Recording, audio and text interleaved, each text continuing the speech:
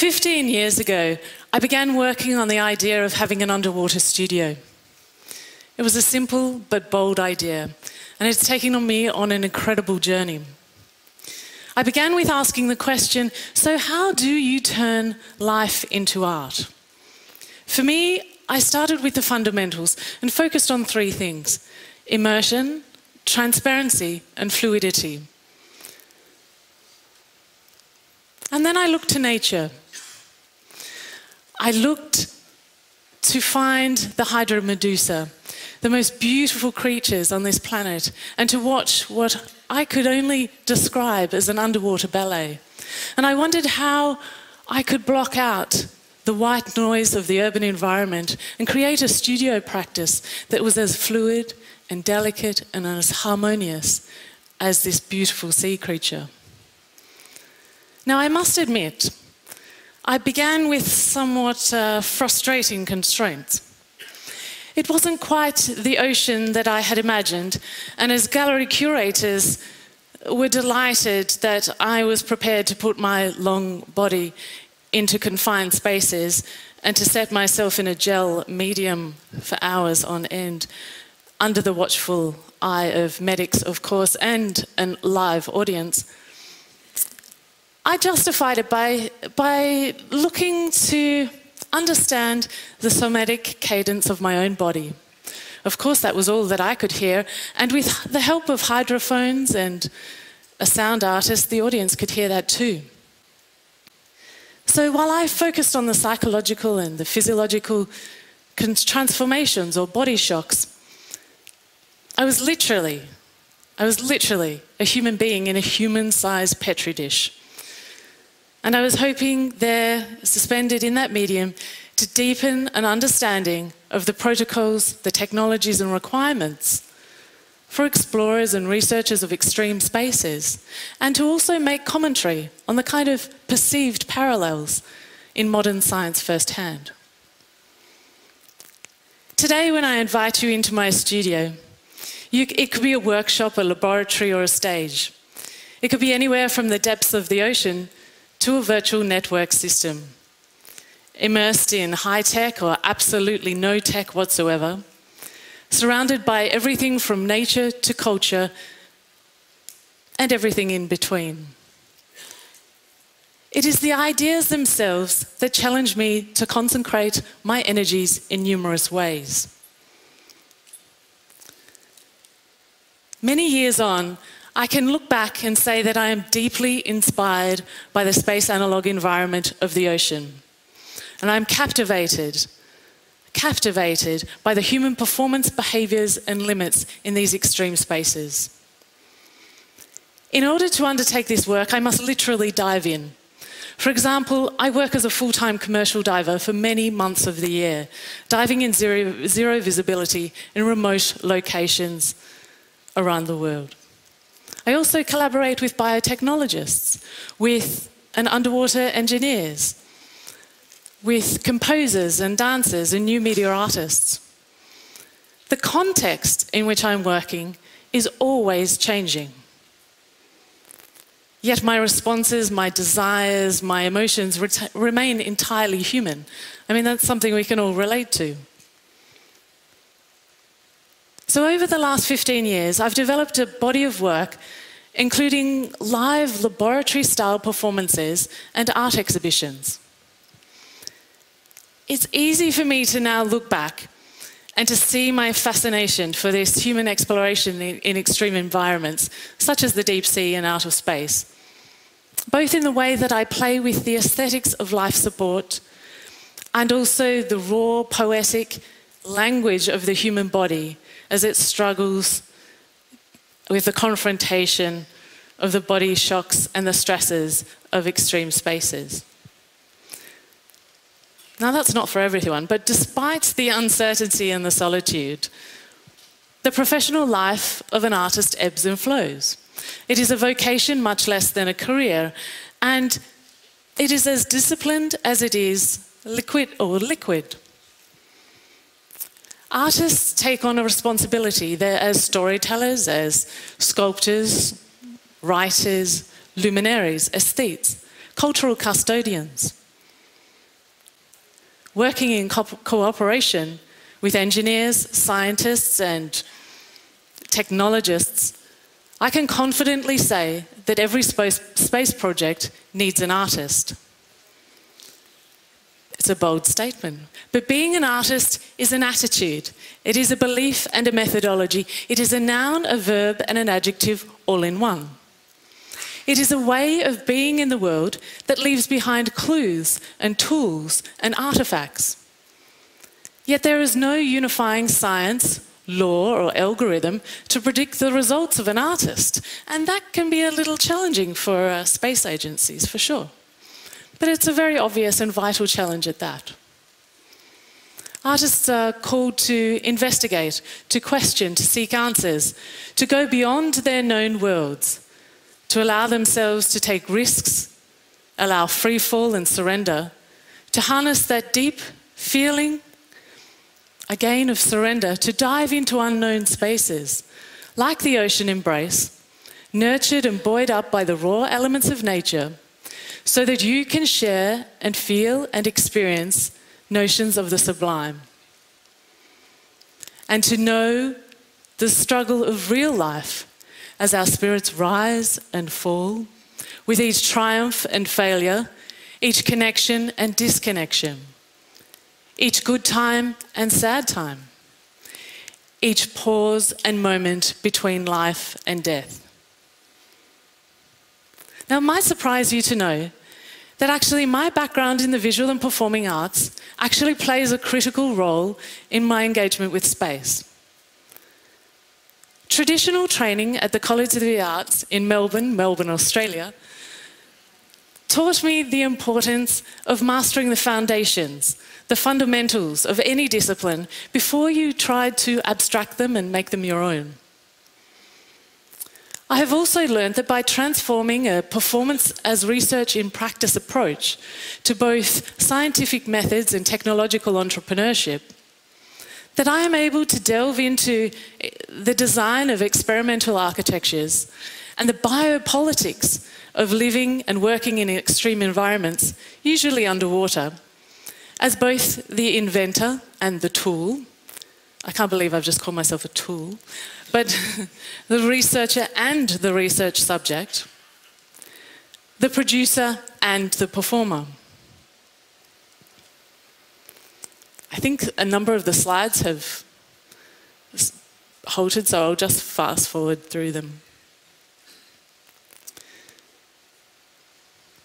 So this autobiographical and multidisciplinary approach to art making and research is deeply seated in the traditions and discourses across the arts. Yet within the context of a space research mission, a project or fieldwork, it is considered highly experimental, even unethical, novel and disruptive.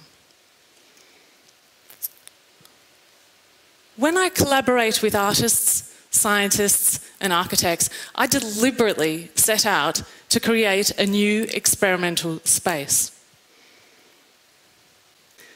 Now take a moment to imagine that sanctuary in your own lives where your dreams are realised, where your ideas are tested, digested, discarded, monumentalised, glorified, or celebrated. It might be your office, your garden, or your car, during a meditation or a high-intensity workout. It could be as you're sipping coffee at your favourite cafe while you're people watching. Creativity, imagination, and expression in form, line, or movement are certainly not exclusive to artists. When everything falls into place and you nail a rare moment of insight or brilliance that reveals that perfect moment in time, that understanding about yourself and the world that you've been trying to figure out until that very moment, everything tells you that that is the reward. That is the confirmation of your calling. That is the prize. And in Australia, we would cry out, Eureka! And I guess here at ISU, we would stand together and call out ISU Ra. It is part of the reason that I'm here today. like you, embracing the 3 I's: interdisciplinary, international, and interculturalism. Because good art, like good science and good technologies, creates good policies, good societies, and good cultures. At ISU, while focusing on rapidly advancing technologies and the future we wish to create and be a part of, while learning from the extraordinary work of pioneers before us, we study the cultural dimensions of space. Its connection is at our core. Regardless of our specific industry backgrounds, from law to management and earth sciences, we develop the protocols between space and art practice. We have a duty to create, to form, to architect, to reveal, and to share the human experience because you understand the human role in making space accessible, relevant, and indeed possible. Our space community embraces unique and innovative pathways, enabled by exponential growth areas and creative and cultural practitioners. Indeed, there are many aspects of art and science that contribute, inspire, and support the advancement of space and space-related activities, and with multiple positive spin-off technologies and creative energies for enhancing the quality of life on Earth. Now, last year in July, I participated in the very first topical team workshop for art and science at ESA in the European Astronaut Training Centre in Cologne. Our mission was to develop an ESA arts initiative between international artists and members of the ESA Human Spaceflight and Exploration Directorate. Focusing on a range of types of relationships between artists and scientists, we surveyed the recent contemporary history of artists working with and within spaceflight and ground-based science. We sought to demonstrate the skills, the insights, and the approach of artists to understand their working methodologies, to explore the potential outcomes, including valuable contributions to space communication, education, and outreach. We dove deeper into the possibilities and highlighted relationships between arts and science, including payloads flown in space, and recent artworks by artists in human spaceflight, microgravity, and exploration, including art and science projects that both illustrated the science and critiqued, illuminated, or celebrated aspects of the human engineering, science, and technology. Artists, scientists, astronauts, writers, architects, curators from all over the globe were selected to share insights and discoveries about their projects alongside the ESA professionals. One scientist disrupted our flow a little to ask the brilliant question, well, why do artists need scientists? As real collaborators, explorers, inventors, and artists together can truly move science and engineering forward. And by co-creating artwork, they can improve science and technology communication. Together, artists and scientists may invent, design, and explore imagined futures with the intent to re-engage the fundamental creativity of human performance, expression, and behaviours at the extremes of exploration and curiosity. There lies the vital ingredient for the mutual pursuit of discovery. Think about your own work and that precious moment when the penny drops and the idea free falls somehow. When the potential to inspire, inform, and create an exchange, and to seed a new idea, to seed something new. When the dots have been connected in a new way. When the words of two separate disciplines are scrambled and then put back together to form new languages and new meanings. When disruptions to long-standing thought patterns are given the chance to breathe and given the chance to come to life on their own. There is an inherent possibility to transfer new skills, build new knowledge, explore new relationships, and transform ordinariness into extraordinariness. And that is the risk. That is the intoxicating drive. That is the possibility that art solves a rare paradigm. In the words of Tracy Benson, it might reveal a critical challenge. It recognise a poignant conundrum. Illustrate an historic moment or movement or music. Transmute an infinite connection or time.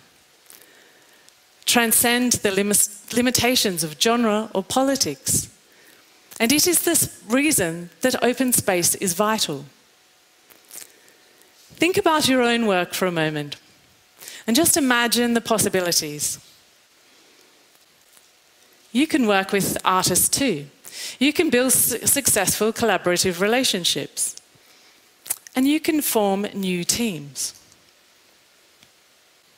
So how do you make the first move?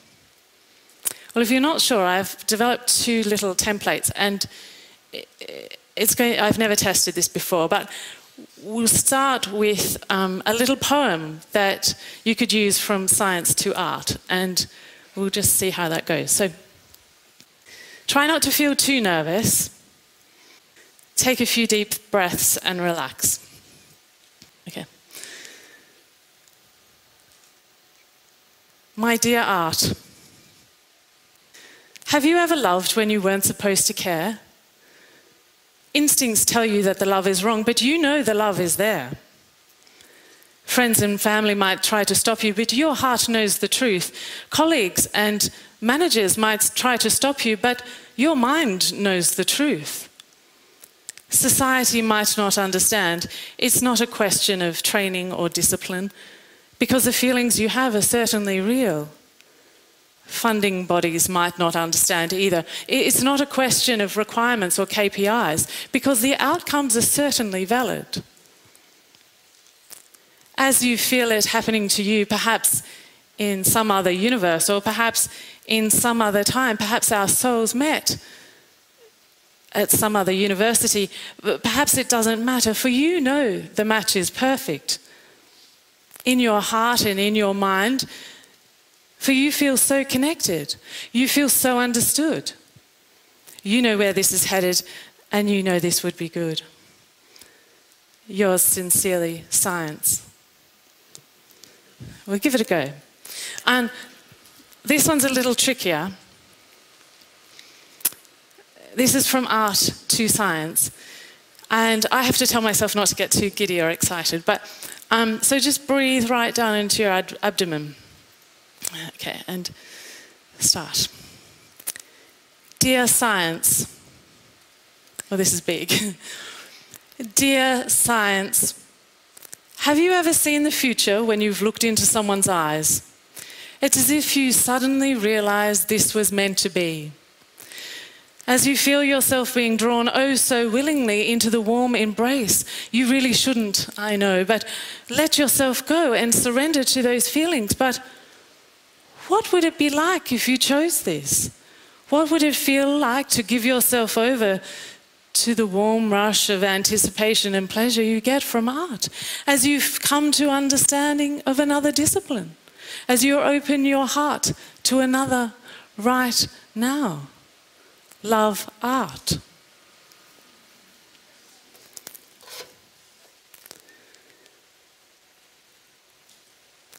In all seriousness, it's not all hokey pokey, it's not all touchy-feely. It's not all fairy tales and make-believe. It's not all Greek tragedies and pop songs, and it's not all science fiction and fantasy. And art is nothing to be afraid of. As artists and scientists and engineers working together, we build upon a diverse framework of understanding. And we also share in tools and processes of investigation. And by jointly stepping into new worlds and new territories, with common purpose and mutual respect for curiosity, there emerges opportunities for encounters that offer us an alternative viewpoint on things. As rapidly advancing technologies, intersecting biology and computation, for example, provide ripe opportunities for new space-related design and engineering approaches, we are now free to synchronize the arts and sciences, to look beyond the limitations of our own planetary orb, to see, to hear, to feel and touch and discover an entirely new universe of possibilities from within and without ourselves. It is time for new energies. It is time for new languages. It is time for new ideas. It is time to match the radical technological advancement and entrepreneurial fervour that we see in global space activities. So as you architect new dreams and boldly explore new frontiers, in search of answers and resources, find the inner resources.